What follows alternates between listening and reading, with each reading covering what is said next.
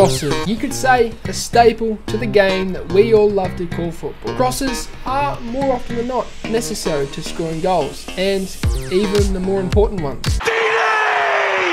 Do not scratch your eyes. What I will say about crosses in FIFA 23 is they're back. And I know that a lot of people on this channel have had troubles trying to defend against crosses in FIFA 23. It's had like one shot. One. Well, there's a specific technique that you guys need to start doing to defend these and stop yourself from conceding these goals. This is how to defend against crosses and not concede anymore in FIFA 23. We have two types of crosses. There's the spam crosser, but then there's also the crosser with purpose. A lot of the time, especially even in the higher ranks, a crosser with purpose is someone that you need to watch out for, because if they know what they're doing, they will know what times will be a good time to cross.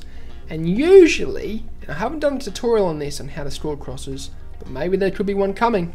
Just smash the like button. Maybe it could come in the next few days. Who knows? But I will say is usually a good time to cross is you will notice the attacker is in between two defenders. He's not being marked, but he's more in between them.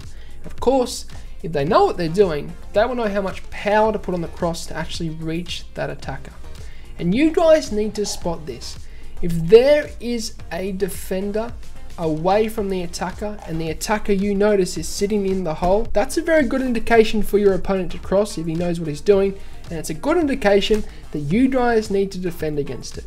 And the way you defend against it is you need to select the defender who is closest to the player about to receive the cross to defend that away. Here's, a pretty good example from the weekend league of me doing exactly that. Oh, he's crossing. Read it too. You can tell from the example that in general, I saw there was a crossing opportunity into the attacker. He was free in between the defenders, and I needed to drag a defender across to prevent the cross from coming in. And as it came in, I was able to clear the ball. And that's another tip for you guys. When you are clearing crosses, I highly recommend not passing.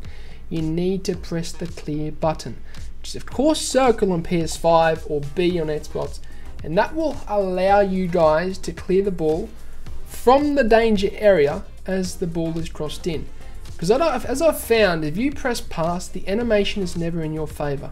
You need to improve the animation of the defender to help you clear the ball the best he can by pressing the clear button, and he will do everything in his power to clear the ball as sufficiently as he can. But that's how I defend crosses in FIFA, and it's a pretty good way of doing so. I'm pretty sure most pros do this technique as well, so I'm not alone in that factor.